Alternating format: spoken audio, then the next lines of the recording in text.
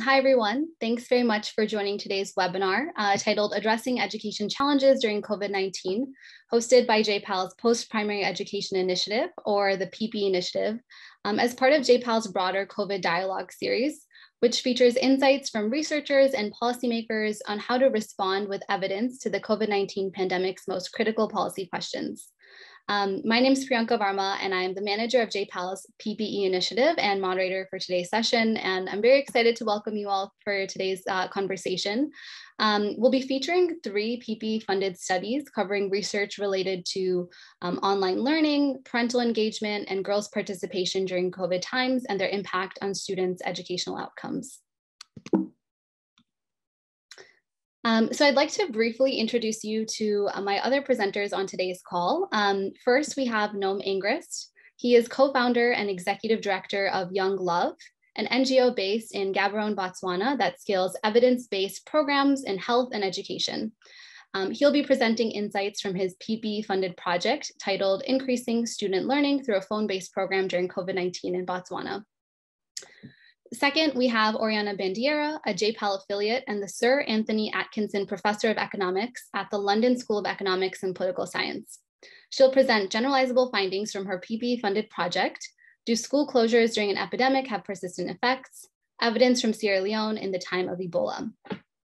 And finally, we have Michaela Carlana. She's a JPAL affiliate and assistant professor of public policy at the Harvard Kennedy School of Government. She'll present insights from her PPE-funded study titled Tutoring Online Project During the Coronavirus Emergency in Italy. So we're very much looking forward to this exciting lineup of presenters today. In terms of today's agenda, so I'll go ahead and kick things off with some brief opening remarks, and then I'll turn it over to Michaela to discuss her online tutoring study in Italy during COVID times. Noam will then present on his phone-based parental engagement study during COVID-19. In Botswana. And then finally, we'll turn it over to Oriana to present on her safe spaces for girls during the Ebola crisis study. And then finally, we'll leave space for a Q&A discussion at the end of today's conversation. One quick note on the Q&A discussion is that instead of answering questions during the presentations or immediately after them, we'll save all of our questions for the Q&A discussion at the end. So feel free to take advantage of Zoom's webinar feature to submit any questions to us throughout their presentations, and then we'll kind of try to cover as many of them as possible during the Q&A session. So I will go ahead and kick things off, starting with a very quick introduction to JPAL. As we know, the global community has been tackling widespread poverty for many decades, and yet billions of people still struggle to make ends meet, and millions more remain in extreme poverty. To help respond to this pressing issue, governments, NGOs, et cetera, have been trying to tackle poverty for centuries. And yet we see that many programs and policies are not effective enough, or they have unintended impacts that just aren't measured. And this is kind of where JPAL comes in. So JPAL is a global research center that's headquartered within MIT's economics department that has 7 regional offices around the world. And JPAL's mission is to reduce poverty by ensuring that policy is informed by scientific evidence and that research is translated into action. And we do this by innovating, by testing, by scaling up effective and cost-effective solutions for reducing poverty. And at the heart of this approach is our use of randomized evaluations, also known as randomized control trials or RCTs. And as many of us know, randomized evaluations are the most rigorous form of impact evaluations. At JPAL, we work with a network of more than 200 of the world's foremost development economics who are united in their use of randomized evaluations to generate evidence on effective approaches to reduce poverty. And we can see here on the screen some of the different universities that our affiliates are connected to around the world. Our network of affiliated researchers have now carried out more than 1,000 randomized evaluations in 88 countries around the world. And that research falls into the 10 sectors that you see listed on the right-hand side of the screen. So for today's presentation, we'll focus on evidence specifically from the education sector. Something that I'd really like to kind of emphasize is that JPAL's local grounding is really what's critical to the success of our work. So as briefly mentioned earlier, we have 7 regional offices, and then we have many more satellite offices around the world. And our teams in these offices understand local issues, they understand local contexts, they know local languages, and they form close relationships with partners like government agencies, advocacy organizations, NGOs, to kind of help map evidence to the priorities of these partners. So to ultimately build up this culture of evidence-informed policymaking in these places around the world. So what does this actually look like? How does this work? Well, at JPAL, as mentioned earlier, we conduct randomized evaluations to evaluate programs and policies that seek to reduce poverty in low and middle income countries. From there, we seek to disseminate this evidence on what works and what doesn't work through policy outreach with policymakers, practitioners, and donors. And we complement this outreach with targeted capacity building so that these key stakeholders can better understand and use the evidence, ultimately leading to more evidence-informed decisions moving forward. And over the past 15 years, more than 400 million people have been reached by the scale up of evidence-based programs that have been tested and found to be effective by JPAL affiliated professors. So now that we have this kind of general overview of JPAL and what we do and the type of work that we focus on, I'll briefly introduce you to JPAL's education sector. Education is one of JPAL's largest sectors with over 250 ongoing and completed education evaluations in 44 countries around the world. Here on the screen, you can kind of see a quick snapshot of the key lessons that we found from across these 250 plus evaluations. So I won't go over all of these at this time, but I'll just flash these lessons on the screen for you all so you can get a quick sense of the range of topics we cover in case any of these topics are of interest to you and your organization or your institution.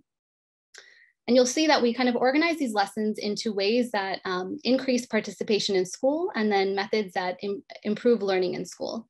And then we further break them down into topics like health and nutrition, information programs, inputs, education technology, etc. And so if you're interested in learning more about this evidence, I'd certainly encourage you to visit our website, which includes policy insights and blog posts related to these topics. Or you're welcome to reach out to us directly after today's presentation, and we'd be very happy to share more. So I'd now like to introduce JPAL's Post-Primary Education Initiative, or the PPE initiative. When we look across the global evidence in education, especially kind of several years ago, a major theme that emerged was that there's been a lot of great evidence in primary education, but often a dearth in evidence on what works and kind of what doesn't work when it comes to secondary, tertiary, and vocational and entrepreneurial education. And so meeting these challenges has required testing new and existing programs and policies to ultimately understand how best can we better reach post-primary students around the world. And so in response to this growing global demand for more rigorous evidence in post-primary education, about 8 years ago in 2013, JPAL launched the Post-Primary Education Initiative, or the PPE initiative, which is a global education research fund. And on the screen, you can see some of the donors who have supported our work. And over the past 8 years, the PPE initiative has funded randomized evaluations that have been developed and tested innovative solutions for improving access, quality, equity, of secondary, tertiary, and vocational education in low and middle income countries. The PPE initiative has become the world's leading vehicle for generating rigorous education evidence. To date, PPE has allocated about $11.5 million in funding for about 99 research projects in 31 countries. And in doing so, PPE has helped close key evidence gaps related to topics ranging from curriculum to pedagogy, from education technology to governance. PPE's nimble structure has also allowed JPAL to respond to really immediate policy priorities. I think especially notably over the past year, PPE has already funded 3 research cycles in response to the COVID-19 pandemic. And in particular, research coming out of these funding rounds has focused on helping address key questions on how best to mitigate learning loss as a result of school closures, and how to continue to motivate student learning both during and after the COVID-19 crisis. PPE has funded research related to critical topics like girls' education, remote and distance learning, and remedial education, And today we're really fortunate that on our webinar, we'll feature 3 PPE initiative funded studies that were funded either before or after these, or before or during these COVID rounds, with lessons that are relevant to education policy priorities during the COVID-19 crisis. So where does this all leave us and what's next for the PPE initiative? Well, the PPE initiative has officially come to a close after funding about 15 funding rounds over the past 8 years. And during this time, the PPE initiative because with PPE funded support, the number of post-primary education studies focused on teachers and pedagogy have increased about 1.5 times and 6.5 times respectively. As a result of the PPE initiative, the number of vocational and entrepreneurial education studies has risen from 1 to 20 studies. And new post-primary education studies on topics like curriculum, governance, and student motivation and effort have since emerged.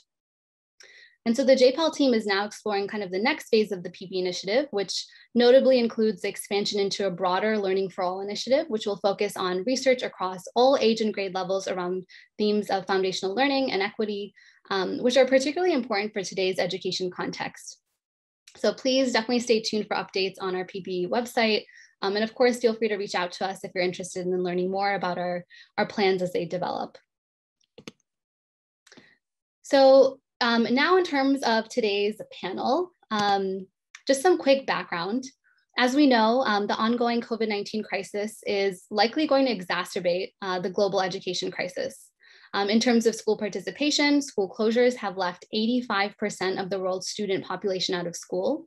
And girls and other vulnerable populations are at particularly high risk of returning to school, of not returning to school as schools slowly start to reopen. In terms of student learning, the share of children below minimum proficiency levels is expected to increase by about 25%, with differential access to remote learning and home conditions widening learning gaps for the most disadvantaged children and youth. There's also a broader global need for rigorous evidence on effective and cost-effective programs and policies to support students during these times of crisis, particularly as they relate to remote and online learning, girls' education, and parental engagement. So that kind of leads to my next slide on our presentations for today. Michaela Carlana, Noam Ingris, and Oriana Bandiera will present on their 3 PP funded studies, which cover all of these topics. Michaela specifically will present on online learning and student outcomes during the COVID-19 pandemic in Italy. Noam will present on limiting learning loss using low tech in Botswana during the pandemic. And Oriana will present on girls schooling and pregnancy during the Ebola crisis in Sierra Leone, which has implications for the COVID pandemic. So with that, I'd like to turn it over to Michaela, our first presenter of the day. Michaela is a JPAL affiliate and assistant professor of public policy at the Harvard Kennedy School, and she'll present on her PP initiative funded study, tutoring online project during the coronavirus emergency in Italy. So Michaela, over to you. Thank you so much for this opportunity to present our work. This is a joint project with Eliana Laferrara at Bocconi University. Next. So school closure has led to substantial learning losses, as Priyanka was saying before, for children, but also strong adverse psychological effects for children that were forced to stay at home during this time. The immediate reaction from several governments around the world was to provide remote instruction to try to mitigate learning losses.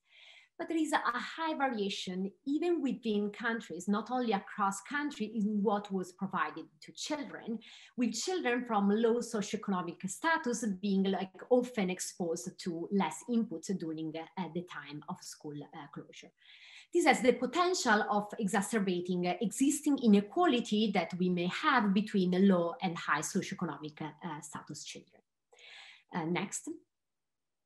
So in this paper, in this work that was funded by PPE, what we do is to evaluate a novel policy experiment that we launched in Italy in the middle of the first lockdown due to the coronavirus.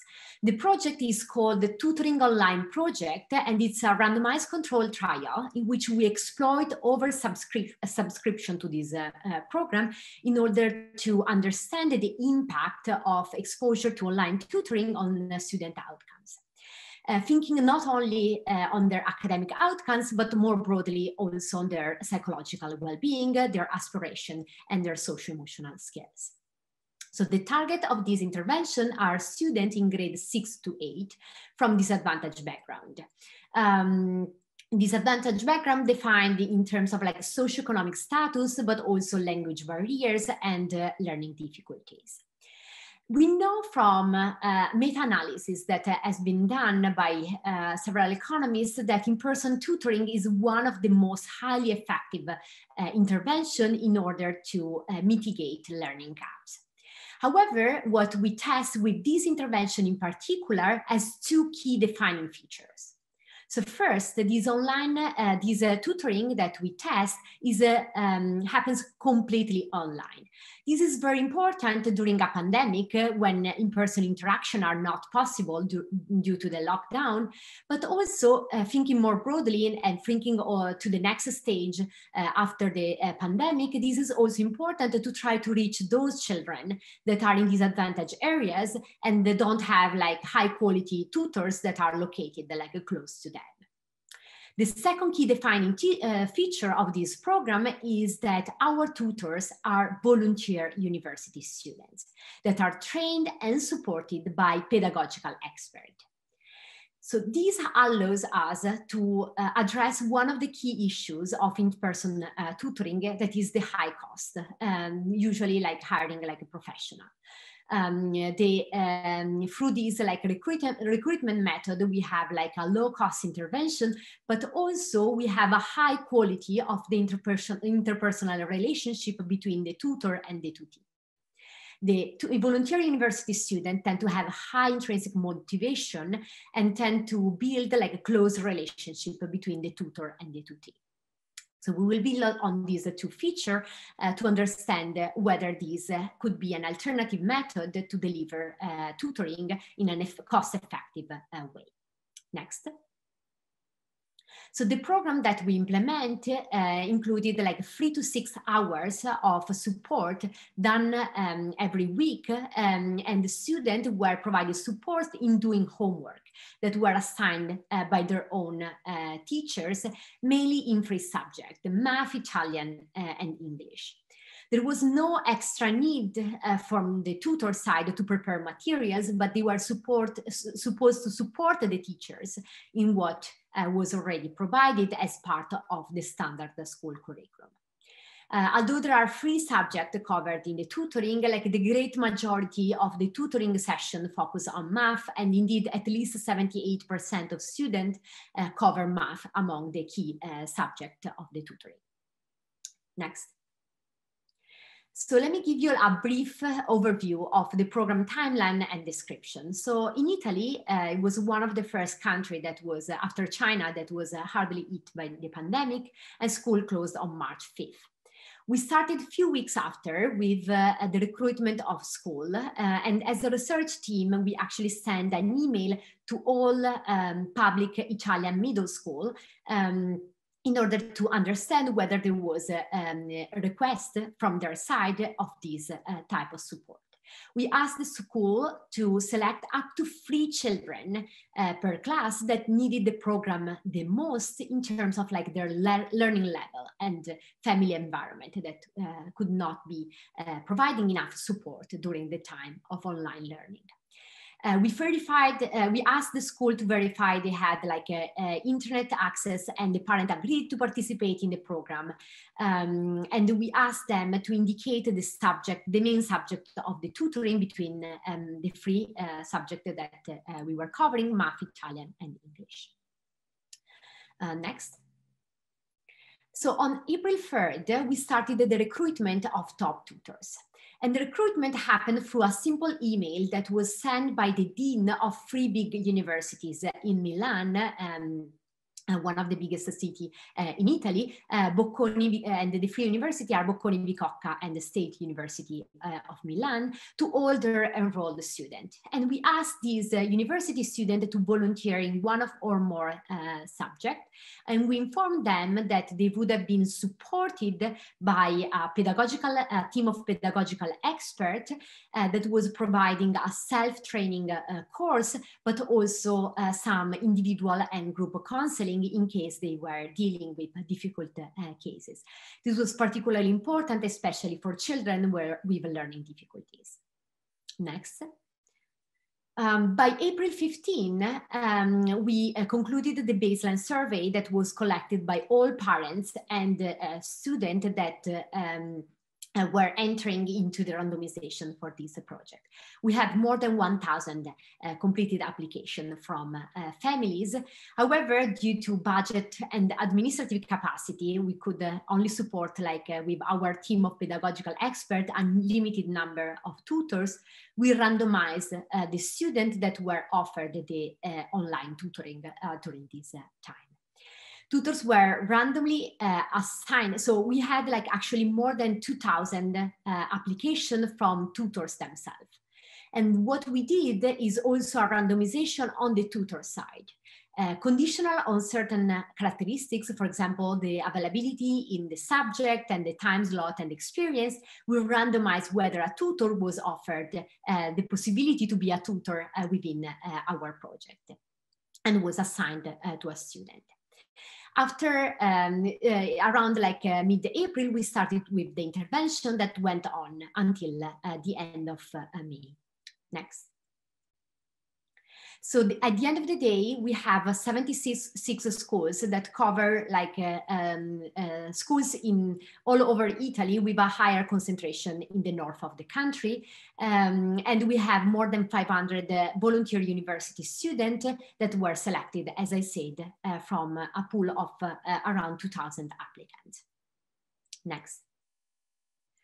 So in June, we collected the Endline questionnaire. The questionnaire was collected online to parents, students, and their teachers of both the treatment and control group.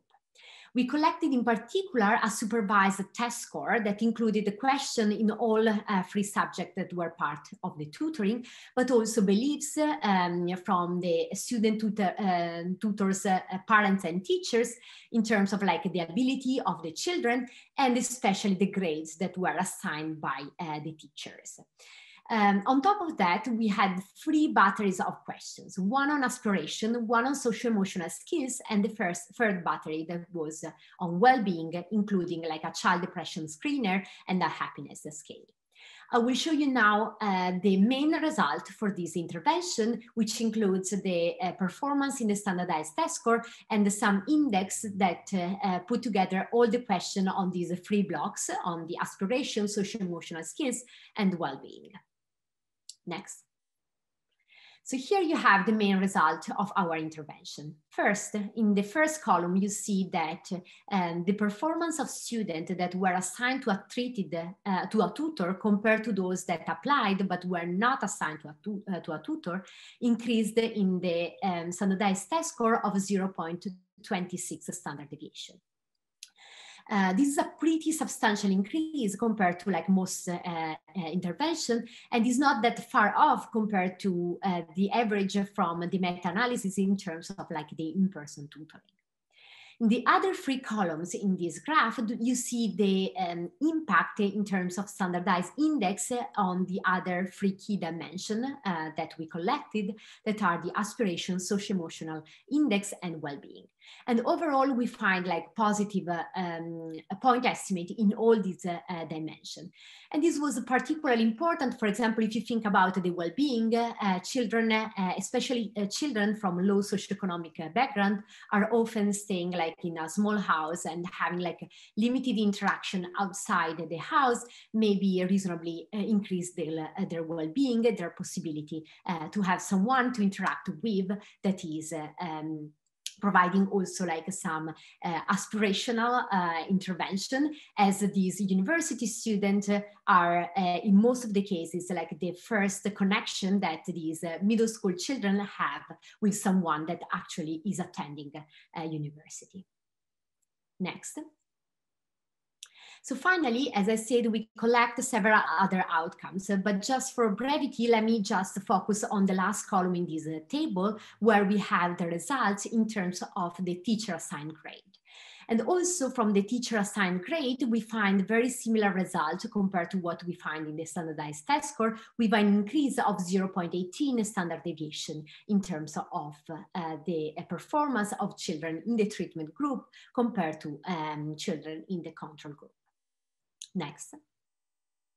Finally, a key point that is particularly relevant for potential scale up, also in low income setting, is which technology is actually used during the tutoring.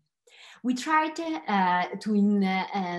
push schools to help children to get access to internet and get a device available. However, despite that, like still 20% of the students used only the smartphone in order to do their entire tutoring. What we find from the end-line results is actually that the fact for those children that did the tutoring with the computer or tablet compared to those children that did the tutoring with the smartphone is not that different. You see, for example, in the first column that those that did the intervention with the phone had like a slightly more negative impact, but it was not statistically different compared to other children in our group. Next. We also analyze several heterogeneity in terms of like student and tutor characteristics, and we find overall limited heterogeneity, except for a couple of key aspects. Let me just focus on one. In particular, immigrant students were those that were struggling the most in terms of like their well-being. And these children are those that benefited the most from the interaction with tutors. This is particularly important when we think about scaling up to other contexts that may be even more disadvantaged compared to what we had in the Italian context. Next. Finally, we are able to show the effect on the tutor themselves. As I said, we were able to randomize a tutor that were the university students that were assigned as tutors, conditional on some set of baseline characteristics, including like subject, time availability, and experience. And we collected two set of like outcome for the tutors. One is an index on their empathy, and the second one is an index on how much they believe on hard work.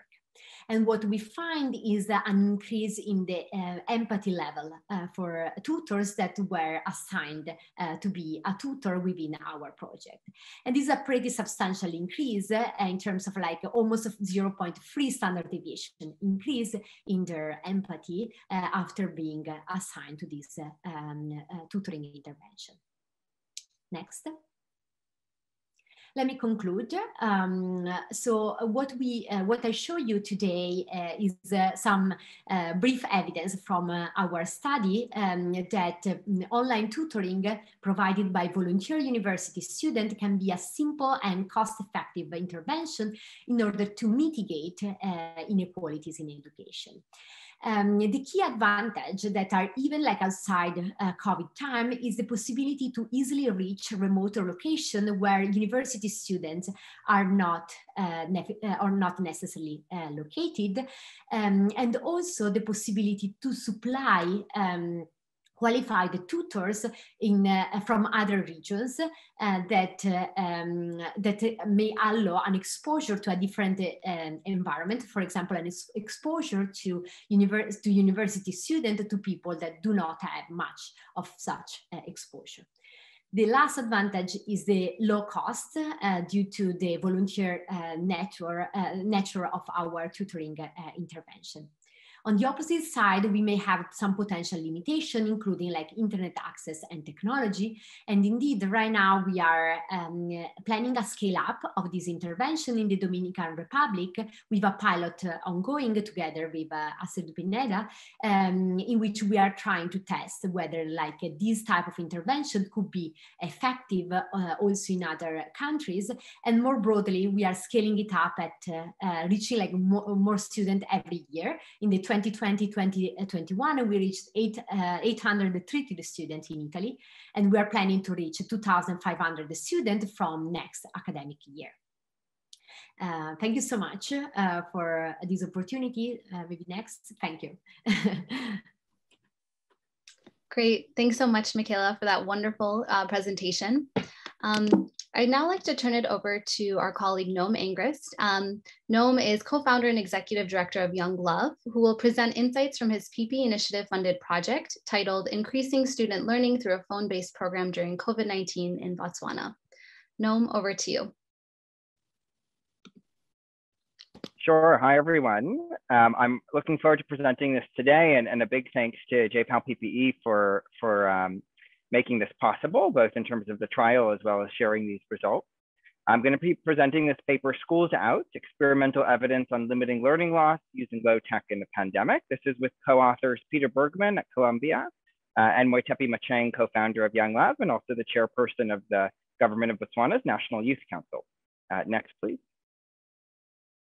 So as we all know, it's been quite a historic crisis, not just in health, but also in education. Over 1 billion children out of school at the height of the pandemic. And what you can see here is a map from UNESCO showing countrywide or localized school closures. And you can see it's pretty much all schools in the world.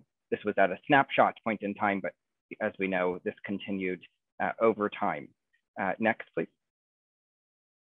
So the big question that we were thinking about was, how do we provide education when school's out and closed? And we came to low tech as a partial substitute for schooling. And when we were thinking about low tech, we were thinking about feature mobile phones because they're high access and they're low cost. So what you can see here in this map from the Center of Global Development is, whereas the teal is intranet access, a kind of higher tech solution, and it's just about 60% access.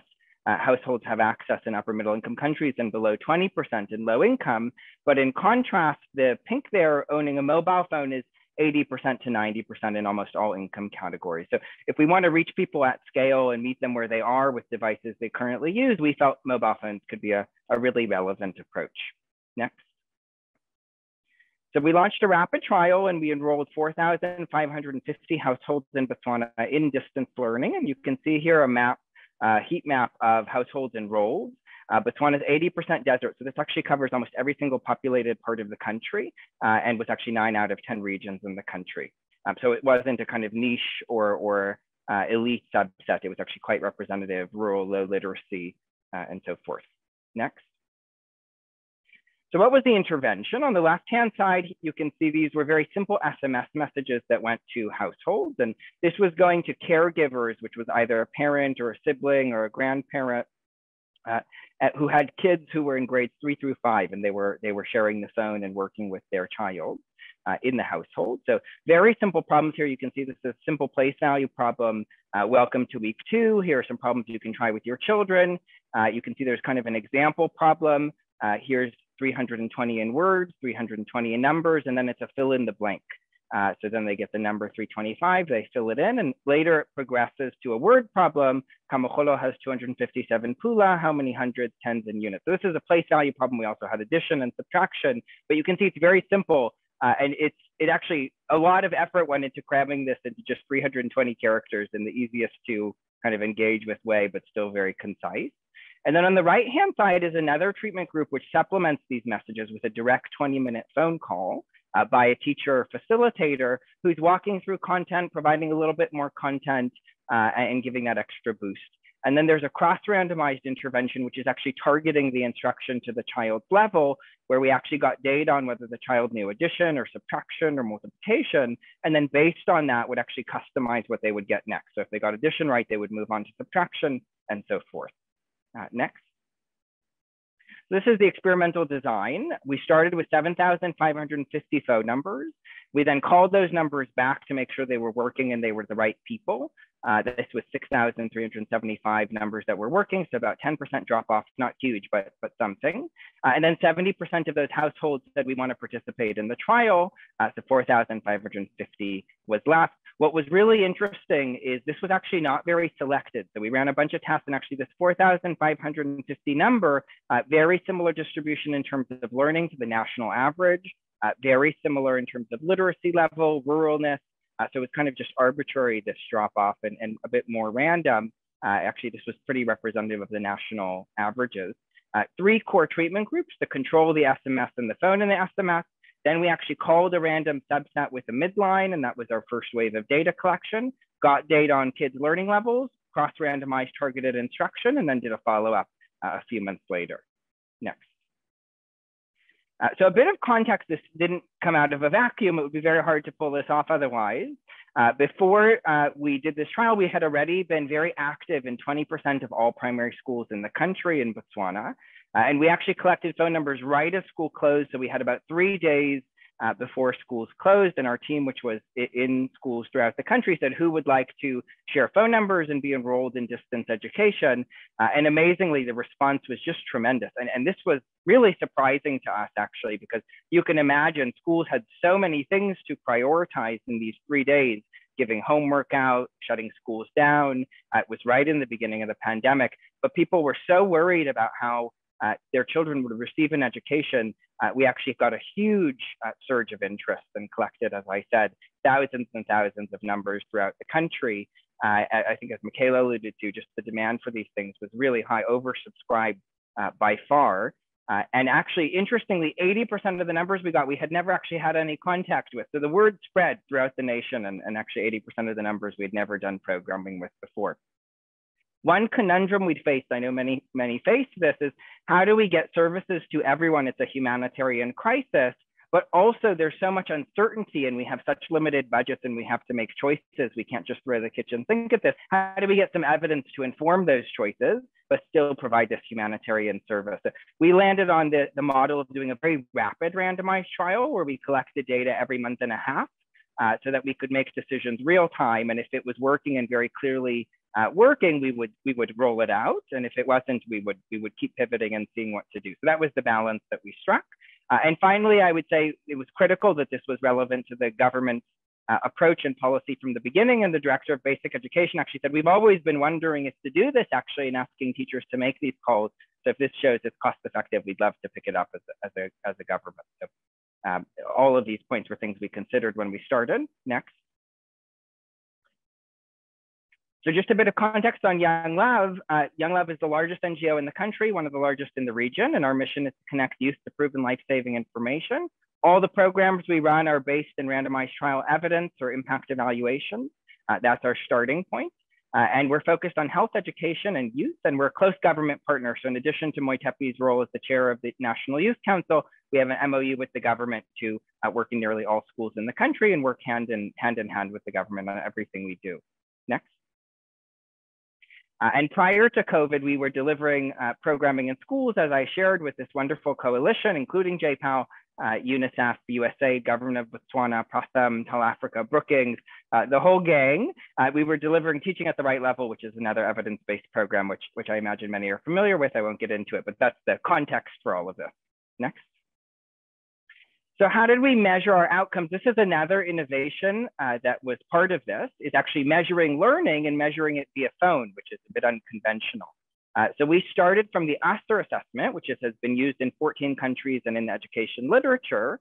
You can see here a very simple example, addition, subtraction, multiplication, division. We added into that place values and fractions, and we also measured things like parent perception, their return to work when lockdown was eased, and so forth. Next. I'm cutting to the chase with the results. Here's what we see. The red is average level. This is from addition to division, and it's in terms of standard deviations what I'm presenting here. And then we have also got place value in the green and fractions in the blue. You can see the SMS on its own has positive effects, but this is actually not statistically significant. So it's not a game changer, but it's slightly positive. Phone calls and SMS, you can see, are quite effective and significant. So 0.12 standard deviation gains on average level, and this translates to place value and even fractions, which is interesting because fractions actually we didn't teach in the intervention. So this is suggesting it's not just familiarity, but they're actually getting concepts in addition and division that enable them to do fractions, so kind of above and beyond learning. Interesting, if you look at whether it was targeted or not, this was cross-randomized. The not targeted is pretty effective on average level, but not translating to these other competencies like place value and fraction. Whereas targeted is similarly effective on average level, but translates above and beyond to place value and fraction. So that kind of makes sense. It helps you really adjust and adapt real time. So some suggestive evidence there. Next. In terms of robustness of the learning outcomes, one of the things that we did is we actually randomized which problems of the exact same proficiency. So here's an example from addition. You can see it's 2 by 2 with carryover. So 34 plus 47 in the black, 43 plus 29. These are all the same proficiency, just different numerals. And what we wanted to see here is it the same latent ability, no matter which kind of problem we give for the same proficiency? Again, we have this for all the questions. I'm giving one example here. And you can see that that's true, actually. So all the confidence intervals overlap here. About 15% of kids could do addition. So that gives us some confidence that we're picking something up, no matter which question we were asking. It's a pretty reliable measure. Next. This is another robustness test. So one of the concerns with these learning assessments is potentially an effort effect. Now, actually, effort is very important. So we wanted to see if effort was happening. And there's been other studies showing that, for example, if you offer to pay kids right before they take an exam, they suddenly do better. They obviously didn't learn anything in that split second. It's sort of a motivation effort. You can imagine this is even more the case potentially for assessments that are happening in the household where it's not proctored and kind of this focus effort effect could be at play. And so we actually had a riddle or kind of a real effort task.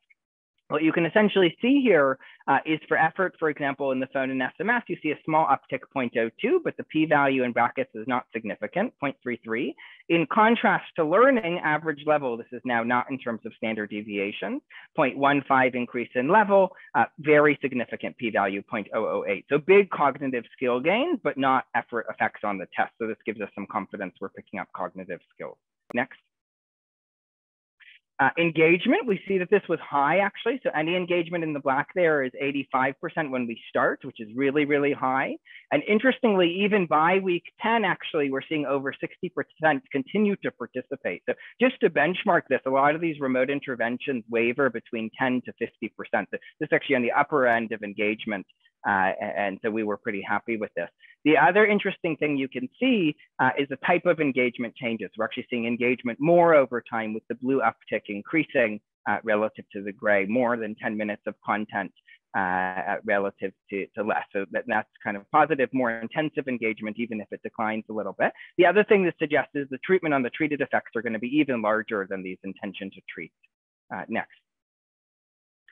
Parent mechanisms. So there's some interesting work on whether parents and teachers actually know what their child knows. Do they know addition or subtraction? That's obviously critical for being able to support them.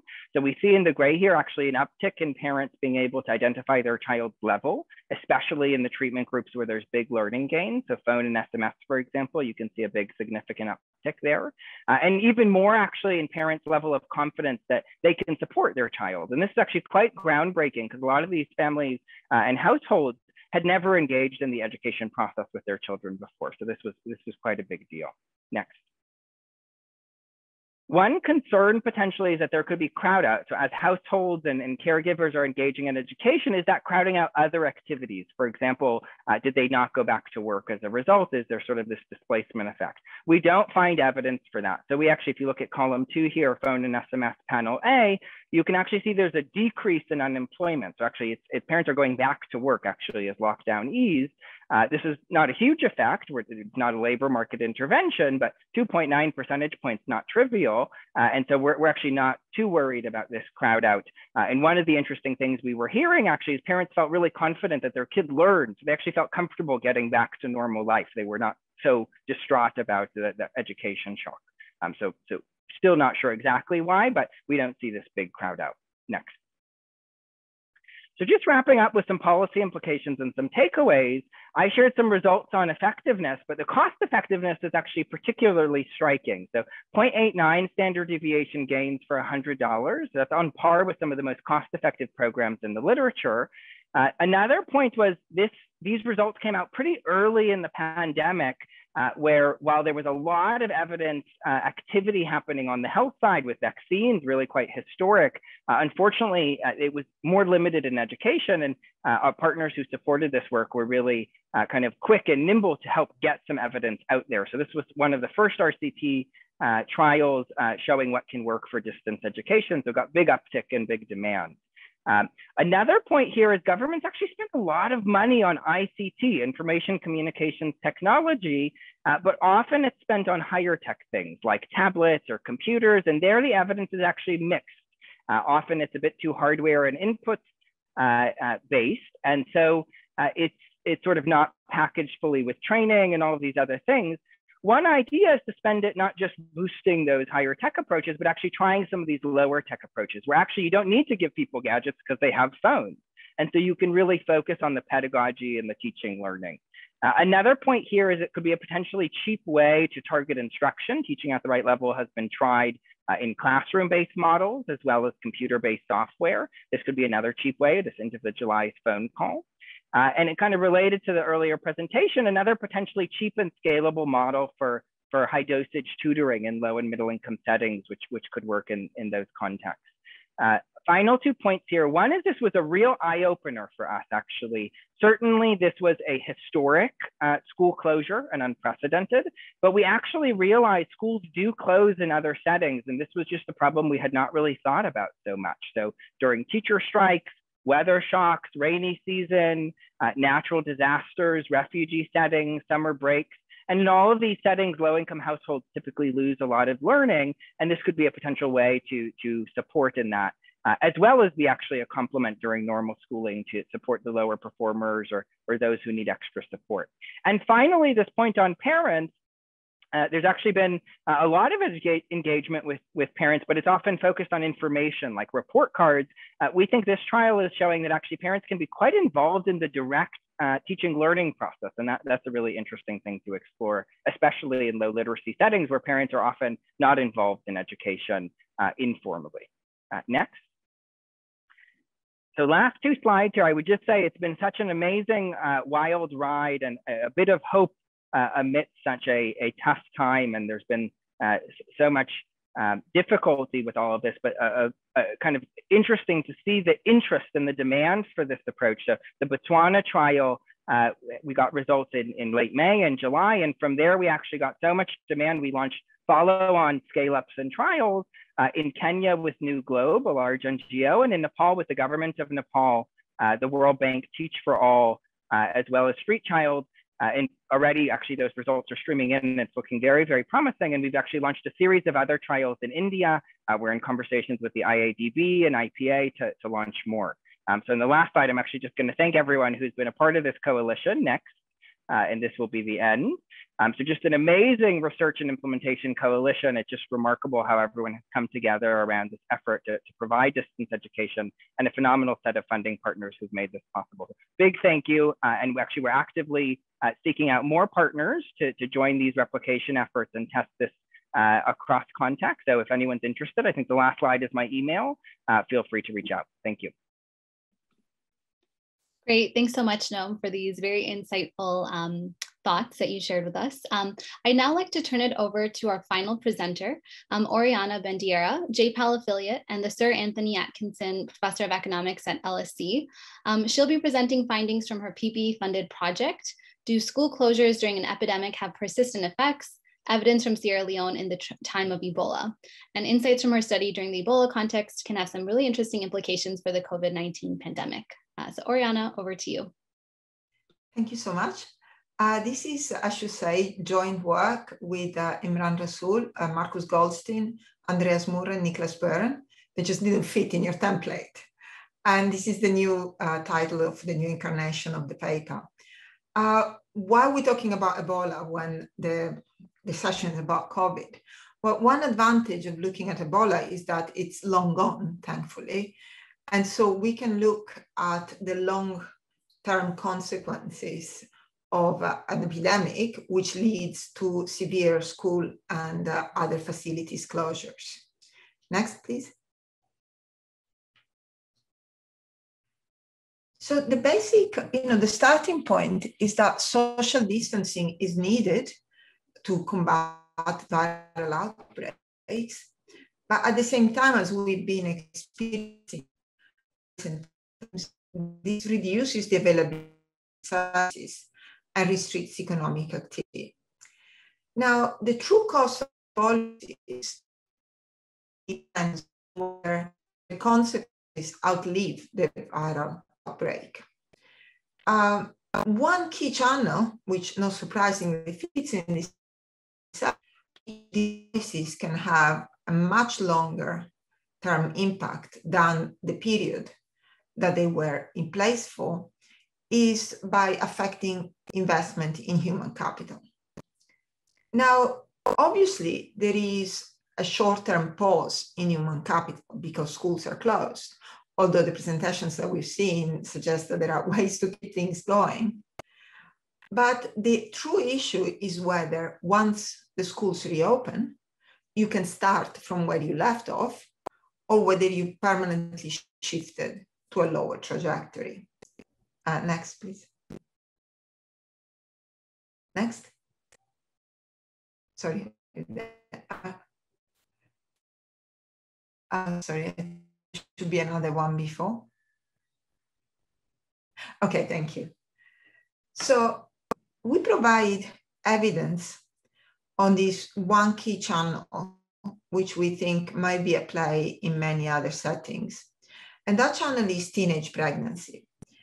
We look at the causal chain from school closure, which basically makes girls more exposed or lowers their opportunity cost of time because school is closed, so there is not much else to do, and leads girls to spend time with men. This might lead to unprotected sex, which leads to pregnancy and childbirth. And fundamentally, once the girl has become a mother, it's very difficult to return to school because the cost of time has become very high, having to take care of the child. In Sierra Leone, things were made worse by the rule that visibly pregnant girls were not allowed to attend school.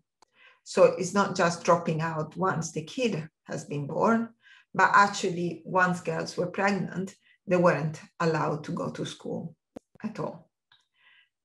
In Sierra Leone is a good setting, sadly, to study these issues for a number of reasons.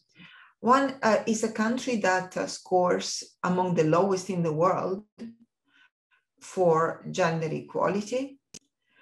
So if you look at the, say, the UNDP Gender Equality Index, which puts together pregnancies, violence against women, early marriages, and so on, Sierra Leone scores among the lowest in the world.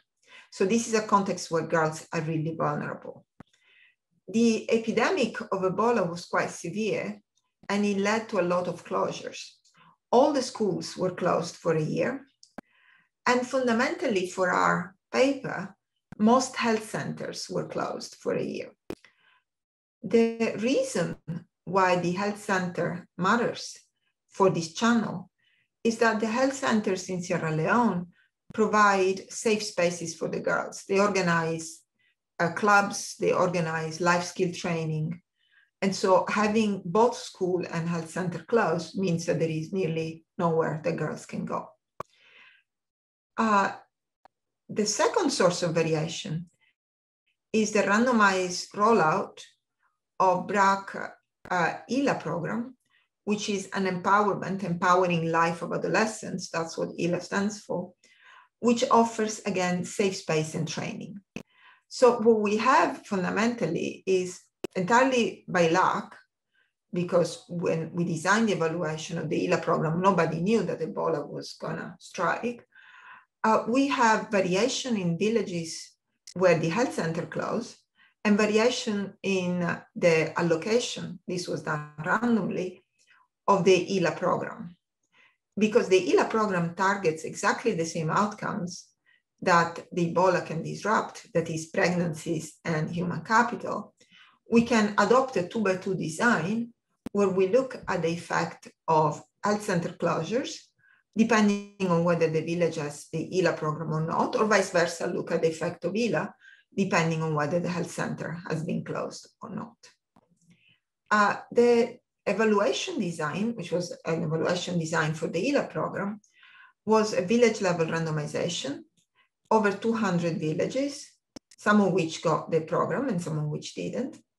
And the sample that we look at for this paper are 3,000 girls aged between the ages of 12 and 18.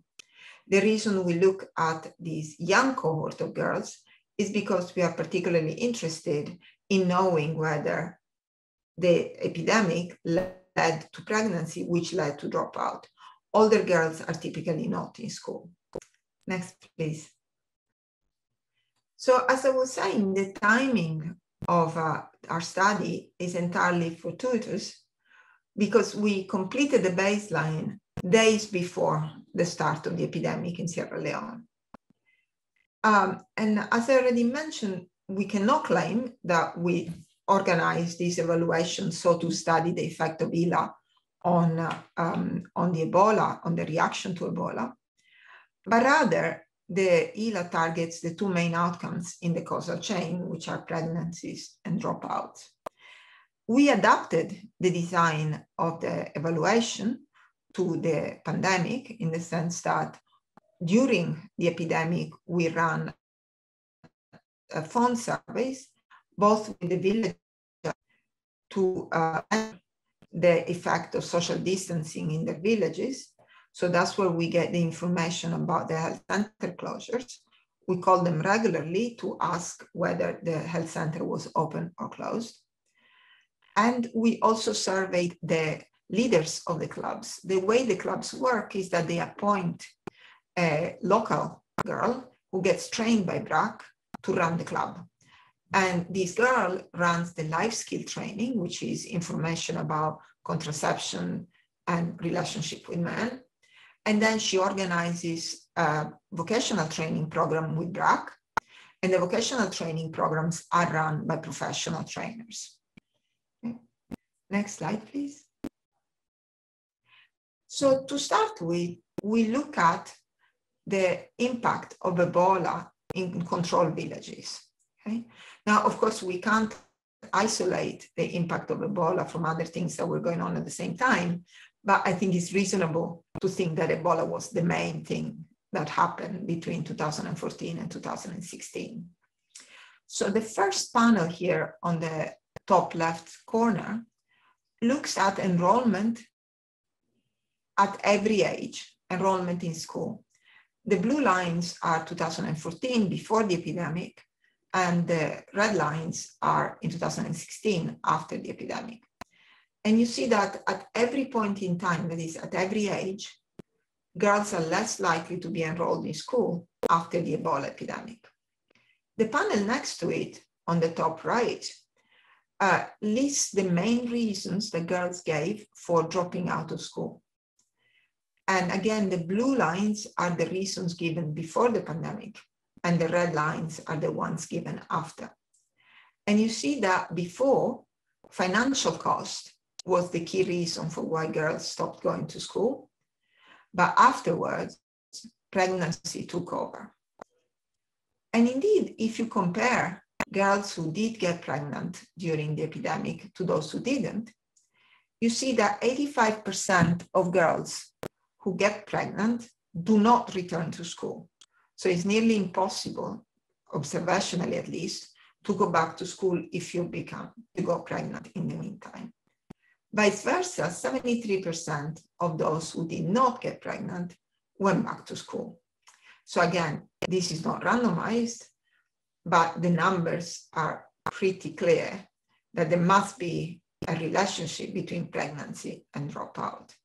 What we're going to do next is to assess whether the availability of clubs, which increase the opportunity cost of time, or in other words, give girls something to do in the absence of schools, break this link.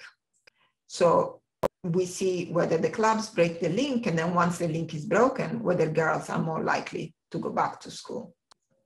Next, please.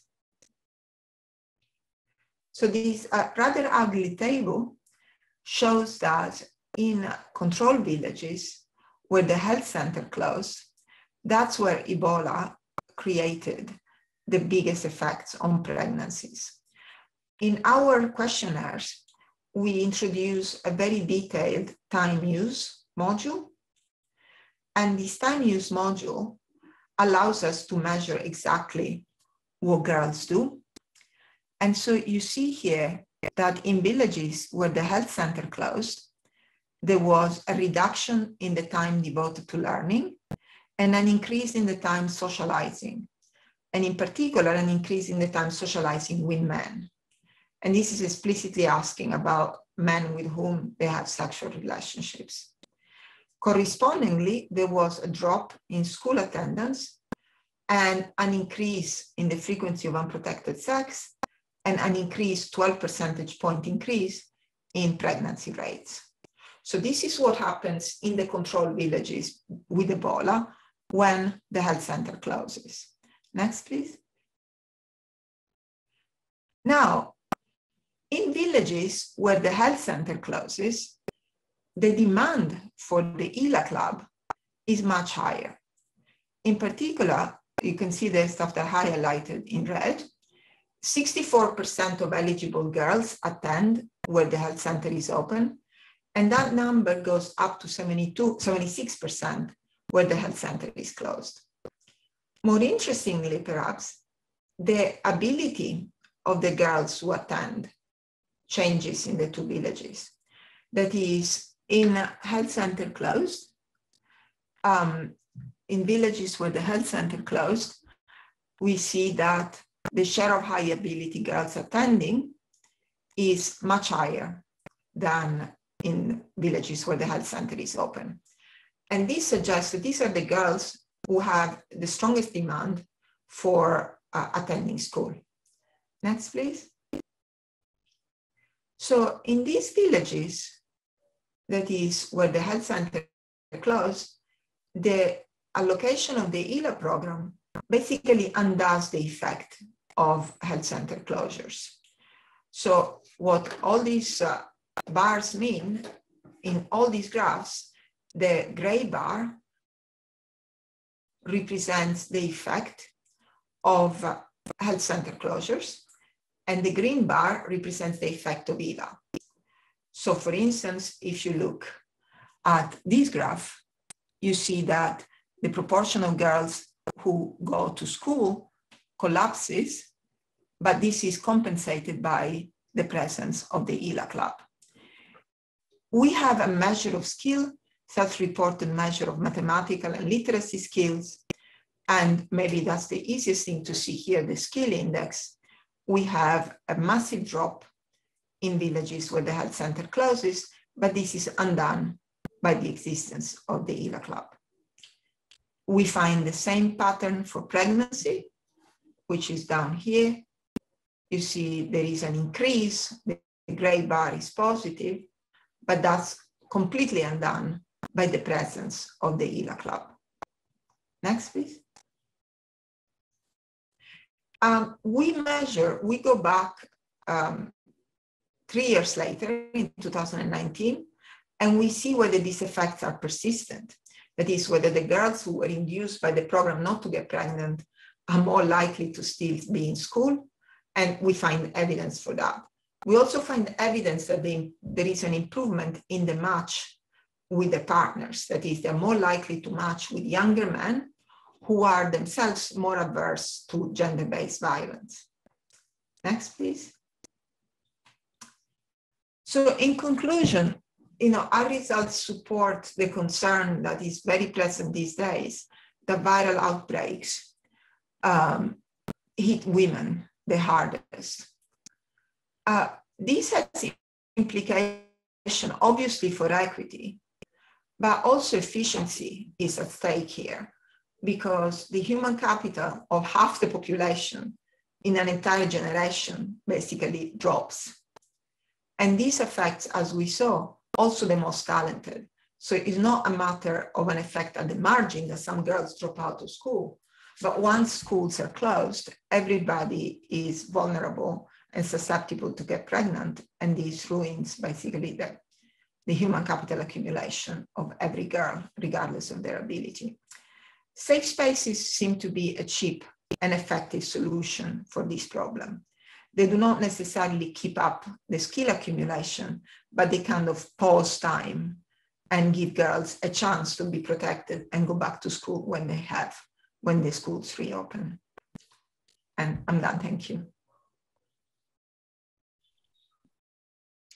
Great, thanks so much, Oriana, for your presentation. So with that, I'll go ahead and stop sharing my screen, and I'll invite all of our presenters to turn their video back on and kind of come back on the line, and we'll open it up for a Q&A session.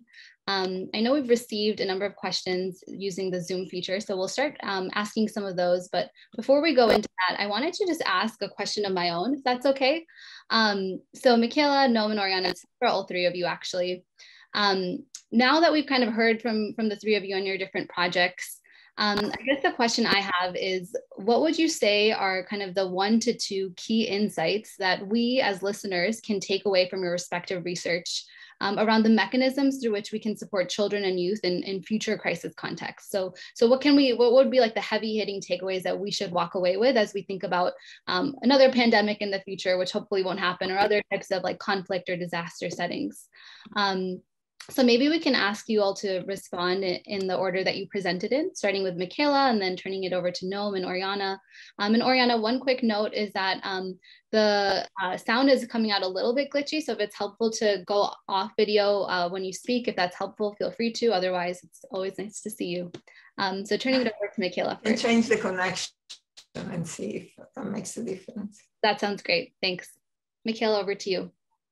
So I think like one key insight is that it's very important to act very fast when these pandemics start without like waiting long. And I think this like is strongly related also to Noam's presentation. And what we find, like without waiting for the inequality to get exacerbated, we needed to act pretty fast. And these like finding ways to provide cheap solutions that exploited the technology. I think like now going on in the future years, it will be even easier because people are getting more used to communicate in an online setting or like through text message and like phone calls through the education system. So these key component, acting fast and providing support using like this new technology, is something that should be taken back from our work. That's great. Thanks so much, Michaela. Noam, did you want to jump in? Sure, yeah, I would say acting fast, I totally agree. And I think that this crisis highlighted the power of evidence. For us as an organization, it informed our decisions, and we otherwise felt like we were throwing the kitchen sink at what to do actually. We had very limited budgets. We needed to make some choices. So we needed rapid evidence. I think that was critical. And I think sometimes we think evidence is slow. But actually, there's nothing slow about randomizing. It's just sort of the process of kind of writing a paper, but randomizing can be fast, actually, and give you a particular kind of result. So I think for us, actually, the harder part was collecting the data, not the randomizing, but you can do that nimbly and flexibly. The other thing I would say is I think technology has not really revolutionized education just yet. Maybe others would disagree with me, but I don't think we've seen the revolution. But I think one of the takeaways for us has been, though it's revolutionized many sectors, meeting people where they are. They had phones. So I think often there's a sort of giving people a new technology rather than using one they already used to do something better. And then the final thing I would just say is demand. Actually, I didn't share the statistic, but 98% of people wanted to continue receiving these services, even when schools were to reopen. I've actually never seen that number in real life, 98%. And so I think, and this is one of the things I like about economics actually is this focus on demand. I think sometimes in social impact work, we think about what will be good for people and not enough about demand. And I think seeing both actually happen together was really nice. Thanks so much. That's great. Oriana? Hi. So I would say that the main takeaway is that the effects of these policies can be really long lasting. because of the pregnancies, and most girls in these environments are subject to the risk of teenage pregnancy, the effects basically changes their lives. There's no going back. So it's important to look at effects that even short-term policies can result in very long-lasting effects. Thanks so much for sharing these insights. It's kind of helpful to think about these key points in terms of like the importance of demand, acting fast, rapid evidence, kind of the long-lasting impacts of these types of interventions, I think are all just important factors for us to keep in mind, just so that hopefully this won't happen again. But next time, if it does happen, we kind of know top of mind some of those key lessons that we should kind of keep in mind as moving forward. Our next question actually came through for Michaela, but I think this is actually relevant for everybody. So Michaela, maybe you can kick things off again, if that's okay, and then we can kind of rotate through the crew. But on the flip side, and I think all of you kind of touched on this to some degree, but it'd be really great to hear, since these studies were conducted during very unique times, so students weren't having in-person learning at all, there of course was like the mental toll of the pandemic, etc. What might be the broader applicability of the findings in normal times? So kind of what a pre-COVID context would have looked like. Yeah, this is a great question. And actually, we are moving in that direction because we want to understand whether this online tutoring is leading to the same results, even like outside the COVID time. So I don't have like a precise answer. So I would say like you will just wait a few months and we will have first the evidence during like the follow-up year. So during this academic year, we implemented it having like more tutors, 800 students were assigned to a tutor. And we will know like in a couple of months, like in 1 month, whether this was like effective in a case in which we had on and off back to school. During next academic year, hopefully we'll be fully back on school. The key aspect that we already know from like our follow-up is that the demand was as high as it was like during the first COVID lockdown, both in terms of like volunteer university students. And this is something very important because people are usually worried that we will not get enough volunteers for like going ahead.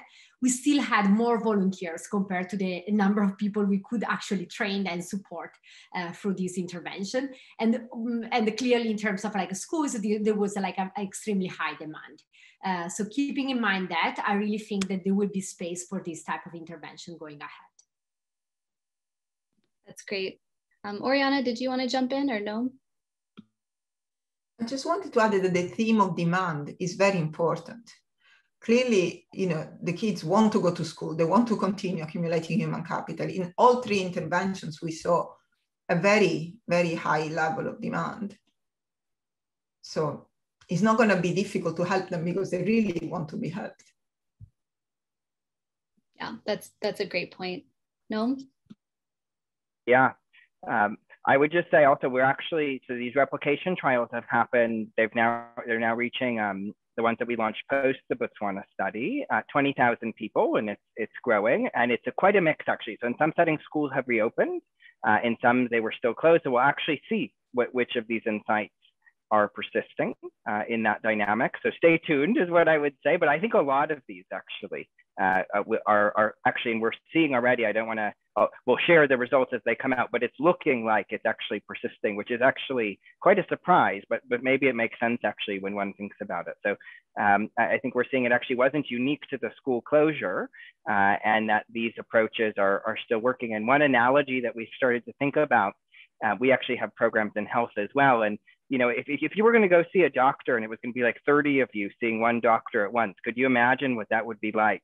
And they're trying to diagnose you and support you, and prescribe all these things. But we do that at education, right? We have 30 kids in a classroom, and we want the teacher to serve everyone at once. So one interesting thing has been this phone call provides a cheap and easy way to reach people. It's short; it's 20 minutes a week, so it's like a doctor consult, right? It's not a 8-hour day thing per person. But it's just gotten us thinking in that way. Actually, this one-on-one contact is very efficient, extremely efficient, perhaps way more efficient than the 30-person classroom. So that's something that we actually have never thought about in terms of our programming that we're now thinking about whether that can replicate. That's great. Thank you all so much. It's great to hear that a lot of these lessons can be and will be and clearly are applicable even in kind of normal times as we think about COVID winding down and going back to somewhat how things used to be. So a question for Michaela that's come through is that it's been, really interesting to hear about your research in a high income setting like Italy. And I know you had mentioned a bit about your ongoing pilot in the Dominican Republic.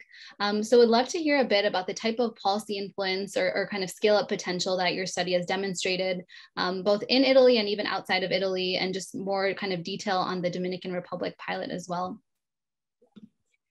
So actually, as soon as we got the result out, we got contacted by a lot of different organizations, like some were NGOs, some like connected with government that were interested in like scaling this up. And now we started with like a pilot in the Dominican Republic, thanks to JPAL Latin America. And we are already starting like to think about another pilot in Uruguay starting in August. So there are like several countries that actually reached out to us because they thought that this type of intervention was closely aligned with something like feasible and something that would benefit their students. So I really think that there is a potential for scale up. Clearly, there are like key differences across countries, and we want to be considerate of that. So this is why like we will move step by step, first with like some pilot, and then like thinking about like scaling up across those countries. In the Dominican Republic is moving pretty well. So we have almost 450 students that are currently enrolled in the pilot study, and we are like we haven't even started. We are still at the recruitment phase, but is looking pretty well. And it doesn't seem to be, at least according to our team, that the technology will be an impossible barrier. I still want to see the data, and again, stay tuned, and like in a few months we will get back to see whether like this will be actually fully implementable with the technology available, but we are kind of optimistic about that. Yeah, that's great. I think we're all very excited to kind of stay tuned and see how it pans out, but really exciting to hear about these plans. Congratulations. Noam, a question for you is, what were teachers doing during school closures? Could teacher knowledge of student needs be better used to target instruction or improve motivation? Yeah, absolutely. So I think, so there's actually data on this, I think in many countries from the World Bank and UIS on what teachers were doing during the school closure. And unfortunately, it's actually very spotty. And so in some countries, I actually think in Latin America, it's been more active, but in many countries in sub-Saharan Africa, very few teachers have actually been that engaged directly. So often kids were given some paper materials, and then it was actually quite an ad hoc approach. TV programs were launched, radio programs were launched. It wasn't clear how often people were tuning in. We found in our data only 20% of people were tuning in, actually. Interestingly, I didn't share this result, but these programs actually doubled listenership to radio and TV. So they actually have that knock-on effect, actually, which is interesting. And so one idea would be, how do you maximize that response, the TV and radio, which we're actually now testing in these replication trials worldwide. But teachers have not been that engaged, actually. So even in this study in Nepal, I think less than 25% of teachers have been directly in contact with their students. In Botswana, it was also very low. So it seems like there's real potential to activate this. Teachers want to be involved, actually. They just weren't sure how. They didn't know if they couldn't go to the house. They didn't know quite what to do. They said, okay, tune into TV. They're saying, oh, you can just call the students, and that's the way of reaching out to them, was a real breakthrough, and it wasn't actually a common messaging. So there seems like there's a real margin there to activate, actually. And so that's what, unfortunately, there's a margin there, but now let's activate it, given that there is a margin there. That's great. Thanks so much, Noam. Oriana, a question for you, coming from our JPAL Africa team, I believe, is JPAL Africa is supporting the design of an evidence-based life skills intervention in Northern Nigeria, aiming mainly to increase enrollment. And they suspect that early pregnancies due to early marriage are a significant barrier to enrollment. They're wondering if you think that life skills programs that have time use effects could also impact pregnancies that are due to early marriage rather than transactional sex. So I think the main principle is that you give them something else to do with their time. And if it's attractive enough, they can, of course, do that instead of hanging out with men, older men typically. Now, the evidence from Sierra Leone suggests that there was a strong demand for this alternative use of time. I don't know whether after they've been married, these would be equally effective, because at that point, I don't know the setting in northern Nigeria, how free they would be to choose what to do with their time. But if it's implemented early enough, so the clubs are designed for girls as young as 12, if it's implemented early enough, maybe it can delay the marriage and it can delay pregnancies. Certainly not for everybody, but at the margin, I think by providing an alternative use of time will at least have an impact on those girls who would like not to be married off at such a young age. Yeah, that's certainly a helpful point. Thank you. Kind of continuing on this theme of implementation of some of these programs, Noam, turning it back to you, can you tell us a bit about some of the key challenges that you and your project team encountered when implementing the low-tech program in Botswana, and how did you and your team address those challenges? I want to say everything. It was very challenging. I would say one of the interesting ones, which we were thinking about, because our context was we had been delivering teaching at the right level before. So we were really thinking about how do you hyper target instruction? How do you know where the child is at and then make sure you kind of go to their next stage of learning? That's very easy in person because you're viewing what the student knows and you're very in touch. On the phone, that was harder. And so we were thinking about how to do that and at what frequency. And there's this great phrase, actually, I'll borrow this from Rukmini Banerjee at Pratham. It says, data often defies gravity. It goes up, it never comes back down. And so I think that's true. It's sort of, people enter data to their survey CTO or what have you, goes to headquarters. It's very hard to turn that around very quickly to help people inform their instruction.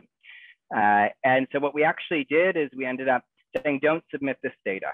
Don't submit this data, just use it. Ask this question, 2 + 2, and then use it. Don't worry about HQ synthesizing it and sending it back to you. And that actually worked really, really well. And so in a way, actually, by decentralizing a lot of these principles around targeting instruction, eventually we got there. But it took time, actually. It took time. So actually, this has now followed on much more. So actually, in the first wave of our trial, we targeted instruction once or twice. But now, actually, as we followed on the work in Botswana, we do it every week. And so it's much more rapid. But it took us a while to get that. We didn't have a chance to test the hyper-targeted version. We did the kind of once-off targeted version. So that was very challenging, among many other things. Thanks so much, Noam. It's interesting to hear about this focus on like actual active data use and immediate response over like the long-winded process of analyzing the data and kind of taking away some of the results, which tends to be quite long-winded, as we all know. And then one final question on this implementation theme for Oriana is, going back to your study, what would you say were the main underlying conditions and mechanisms coming out of your Sierra Leone study that policymakers and implementers should focus on when trying to adapt the safe spaces intervention from the Ebola crisis to the current COVID pandemic crisis? I think the main themes remain, they're very similar. There's closures of schools. I think I would focus on regions or villages where complementary, or rather complementary to school, substitute to the clubs, are also short in supply. So in the villages where there were no health center closures, the clubs didn't have this effect because the girls were used to go to the health centers. So I think it's important to understand what the clubs are offering and what other substitutes exist for the offering, and try to target places where such substitutes are not available. Great. Thanks so much, Oriana. Moving on to a few final questions in our last few minutes, more so related to kind of the results of your studies. Michaela, a question for you is, do you have any information about why the majority of schools were located in the north of Italy? Is it because most of the schools that participated in the study are located in the north, or does this have any implications for the internal and external validity of the study? This is a great point. Actually, we had a very short window of recruitment for our pilot study. And most of the COVID-19 cases at the beginning of the pandemic started from the north of the country. So there could be like one component of that. And indeed, we find a strong correlation between the number of COVID-19 cases and whether like the schools decided in the province and whether the school decided to participate into the project. So this could be one important component. And indeed, in the follow-up, we have like a much like a equal coverage throughout the country, with again like a slightly more a higher number of schools from the north. And this could be due to like differences in terms of like a school reaction to this interaction with a researcher. So it could be that the schools in the north are more active and they just like respond more quickly to our emails. That was like the recruitment method. Indeed, in the future, we are planning to have like different recruitment methods that will increase the representativeness of the sample to other areas where the principals are not as responsive as in schools, particularly in Lombardy in the north, where we got most of the response rate. That's great. Thanks so much, Michaela, for shedding some light on potential reasons for kind of the focus on Northern Italy. We now have 3 minutes left, so I will lump together 2 questions for Oriana, and then we'll go ahead and close. So Oriana, for the work in Sierra Leone, did you collect any data on boys and whether Ebola had lasting effects on their education outcomes? And then also, how did you gather data on monthly frequency of unprotected sex? Did the women freely provide this information?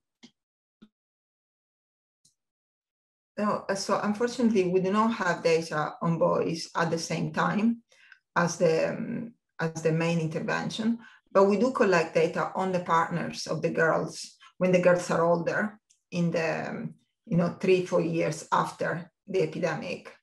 And then we find, as I mentioned earlier, that there is an improvement in matching. That is, the girls who manage to delay pregnancy and continue going to school, eventually, I mean, by the time it's 2019, everybody has a partner. The quality of that partner is better. They're more educated, they're younger, they're more against gender-based violence. So the other question was? Yeah, and then how did you gather data on the monthly frequency of unprotected sex? Did women freely provide this information? Yes, we just asked. It wasn't culturally not particularly difficult to obtain that information. That certainly makes sense. Thanks so much. Well, thank you all so much for joining today's session. I think we'll go ahead and close here. As a follow-up to today's webinar on addressing education challenges during COVID-19, we'll go ahead and share a recording of today's webinar, as well as some key takeaways from today's presentations. So thank you all so much for joining. Huge thanks to our presenters for your time. And please stay tuned for updates on the PP Initiative's future plans. Thanks so much, everyone.